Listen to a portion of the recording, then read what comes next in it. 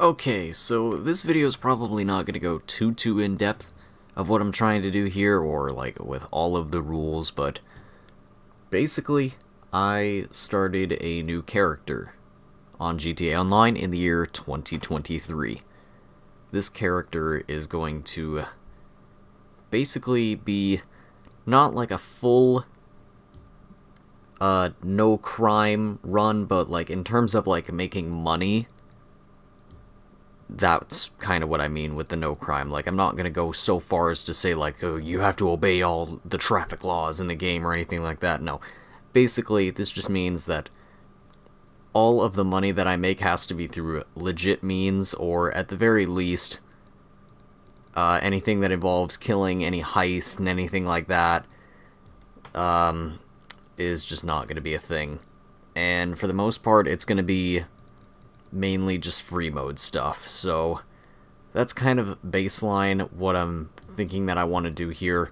I'm probably going to mainly stream this instead of actually making like update videos, and like I just don't have enough time like to edit like a full-scale video like that, and I'm really like running out of space, so I gotta do another like clip dump video before I really do anything. And then yeah, it's a mess right now, so this is just going to be kind of a quick kind of, hey, this is what I'm planning type thing. But anyways, let's go ahead and get a little bit more into the specifics here of hopefully what I plan to do with this series. Alright, so after 5 minutes of randomizing a character, because I suck with character creation, we land on this guy. But anyways, first things first, I change up the stats to prioritize stamina and driving, because those are really the two most important stats that we'll need for a run like this. The other stats aren't really important, but we'll probably end up getting them built up over time. It doesn't really matter.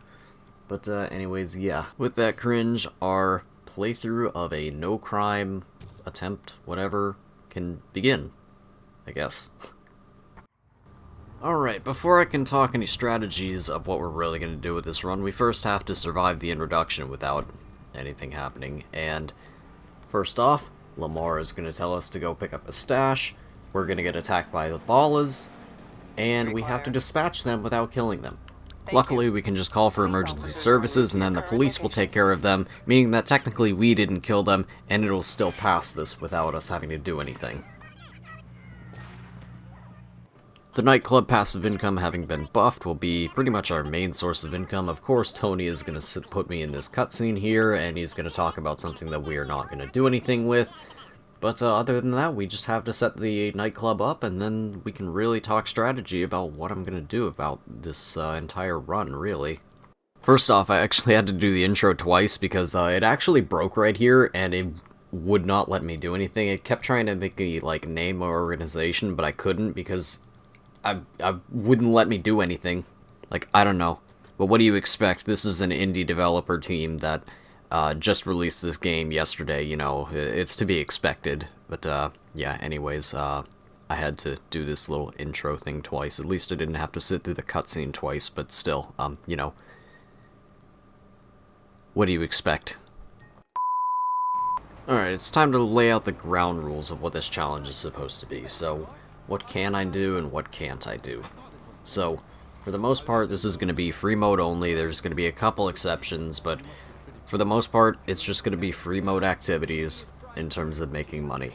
So, the do's and do nots. So, I was originally going to try to say everything that I possibly would be able to do something with, but I think it would be better to just put that on screen, because there's going to be a couple of different categories. There's going to be stuff that I'm just outright not allowed to do. There's going to be stuff that's good no matter what, and then there's going to be things that kind of have a catch that I don't really know what I'm going to do with yet, and some of the stuff that I either won't have access to because if I'm solo, or they're just things that are kind of iffy in terms of the legality of them. So I'm just gonna kind of put all of that up on screen, and you'll kind of see what I have to work with here and kind of where that's gonna go in terms of the strategies for this. Obviously, like I said, we're not gonna be super strict with the rules. Like,